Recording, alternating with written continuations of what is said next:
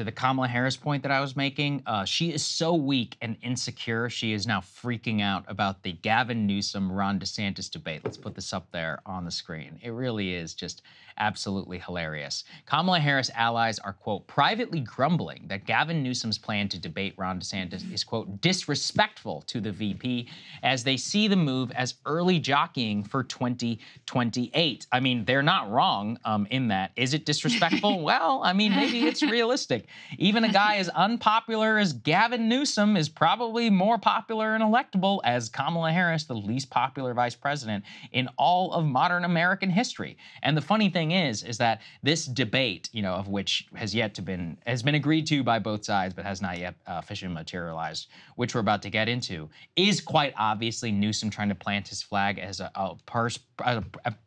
possible Biden alternative should something happen to Biden. It is a shot at Kamala Harris, but it's not disrespectful, Krystal. He's shooting like he got DeSantis to agree to the debate. I actually think it's a brilliant move for both of them because it's a decent amount of earned media, but it's an implicit acknowledgement, really, by the Harris camp that Newsom is actually far more formidable as a candidate, at least in that lane, than Kamala Harris is. I mean, his overall favorability and all of that, I'm not going to say it's high, especially amongst Republicans. I don't think he has a particularly good record exactly he can run on. But again, when we're comparing the two, it's obvious that he's strong enough, and it shows you a little bit of a preview of 2028 of what they want to do, which is use identity politics to anoint her as the queen to be able to take the nomination in 2028 and keep and bar out every single other person. And if you do challenge her in any way, then you're disrespecting the first black female vice president. You know, Newsom had an interview,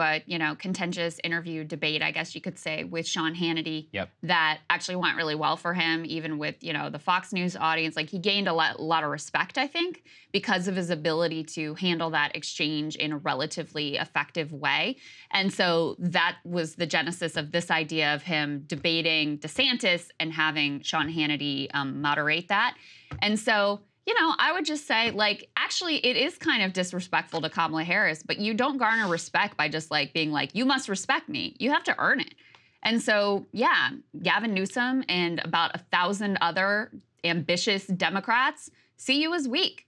And they are all positioning and circling like vultures, waiting for their chance in probably 2028 to be able to jump in the fray and be the next in line. There was a different universe in which she was, a much stronger, much more compelling figure with a lot more admiration and higher favorability ratings among the American public, where 2028, if Biden were to get reelected, would be a foregone conclusion that she would basically be the next in line and be the nominee. That ship has sailed. It is not going to be that way. And they can try all of the identity politics that they want to. There are going to be a lot of candidates who jump into that race. There are going to be governors. There are going to be senators. There's going to be Pete Buttigieg, all kinds of cast of characters who are not going to be put off whatsoever by this, currently very weak vice presidential candidate. So, yeah, in a sense, it is kind of disrespectful. But guess what? That's because you haven't exhibited the kind of strength that would dissuade people from trying to edge you out and take that place. So listen, that's politics, right? Yep. That's life. And, there's also a little bit of grumbling even from Biden advisors who feel the debate could boost DeSantis.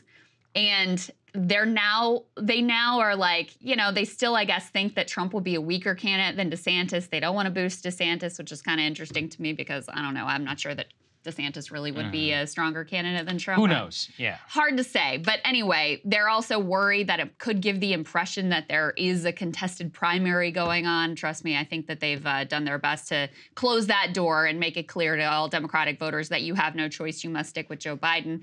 So they're worried about that as well. But I don't know, the hand-wringing over it is kind of interesting and revealing to me.